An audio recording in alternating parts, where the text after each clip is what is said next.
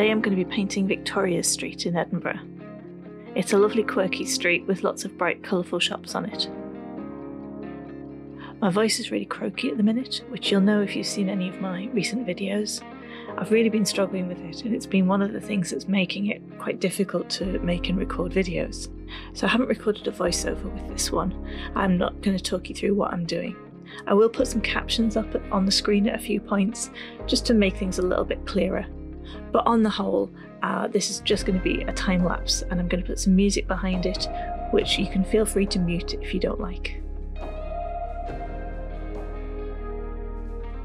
This is going to be my last tutorial from the current series, which has kind of stretched out a little bit and hasn't really gone to plan because I've not been very well. So I'm having a couple of weeks off for Easter. I'm going to go and see some family and see if my voice can recuperate a little bit. And I'm coming back with a new series, which is all about patterns. It's going to be about joy and colour and just creating lovely patterns from really simple shapes and experiencing the joy and the satisfaction of painting and drawing. So I really hope that you're going to enjoy that, and I'm looking forward to making it. So I'll see you in a couple of weeks, but for now here is my painting of Victoria Street, and I hope you enjoy that as well.